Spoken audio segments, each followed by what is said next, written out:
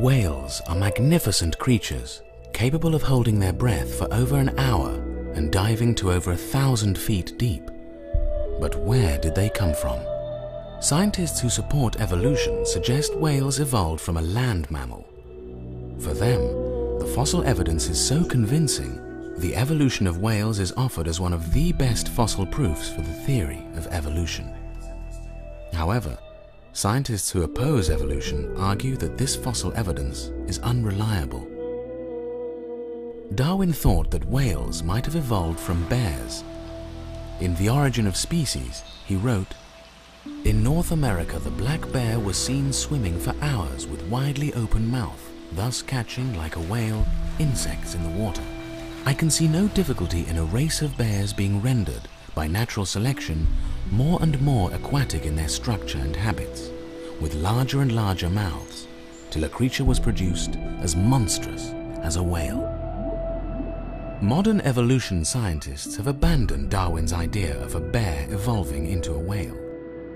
Scientists at the University of Michigan suggest whales evolved from this cat-like animal because of the similarities in the teeth, while scientists at the California Academy of Sciences believe this hyena-like animal evolved into a whale because its teeth are similar to some extinct whales.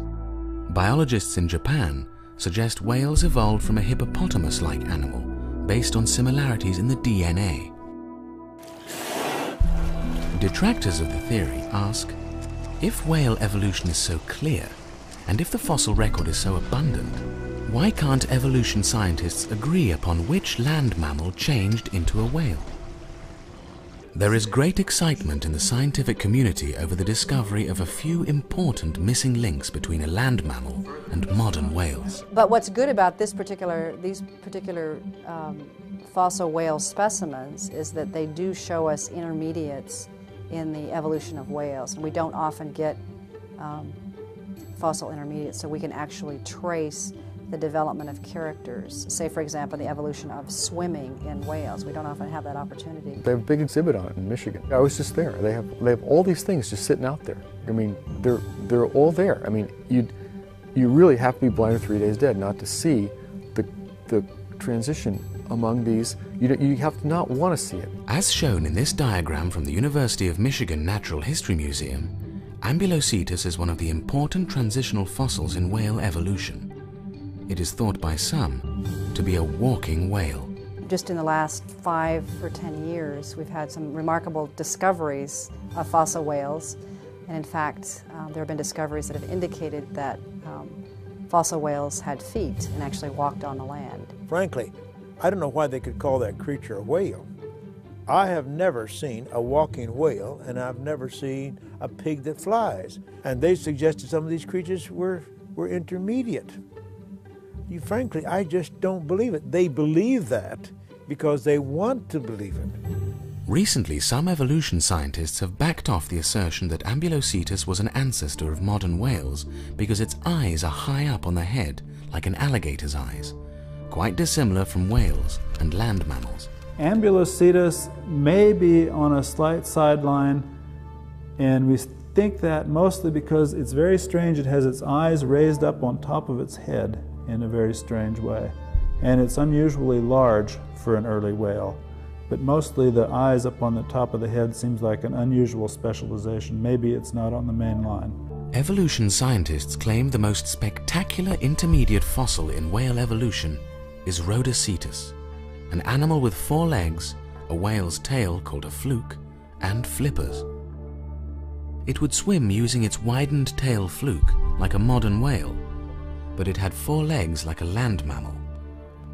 A perfect transitional fossil between land mammals and aquatic mammals, just as Darwin predicted. The fossil whale that appears a little bit later is Rhodocetus, and this animal had large tail vertebrae that indicate there were lots of room for muscle attachment. So here we see the beginning of the type of locomotion that's characteristic of the modern whale, using just the tail flukes for propulsion and not using the hind limbs. We have a complete modern whale-type structure in Rhodocetus. There are not many modifications from Rhodocetus to the modern whale other than changes in size of the structures. When this video series was being filmed on location at the University of Michigan in Ann Arbor, the executive producer noticed a discrepancy between museum drawings of Rhodositus and the fossils. The reconstruction of Rhodositus had a whale fluke, but there were no fossils of the tail to confirm this. Dr. Phil Gingrich, the scientist responsible for the discovery and reconstruction of Rhodositus, was questioned how he knew there was a whale fluke on Rhodositus, since that part of the fossil was missing. What was the reasoning that the scientists think there was a fluke on Rhodositus based on the other pieces of anatomy?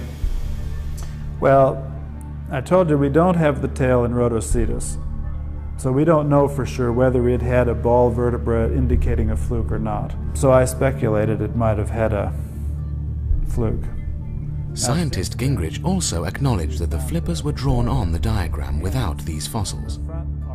Now, he does not believe this animal had flippers. Again, his answer was surprising, since the museum diagrams had flippers on Rhodositus. Now, since then, we've found the forelimbs, the hands, and the front arm, the arms, in other words, of Rhodositus. And we understand that it doesn't have the kind of arms that can be spread out like flippers are on a whale. And if you don't have flippers, I don't think you can have a fluke tail in really powered swimming. And so I now doubt that Rhodositus would have had a fluke tail. Many experts consider whales to be the best fossil evidence for evolution, but are unaware of these discrepancies. Opponents of evolution contend that whale evolution is nothing more than hopeful supposition. If museum diagrams are redrawn and corrected for various discrepancies, opponents argue that whale evolution is non-existent.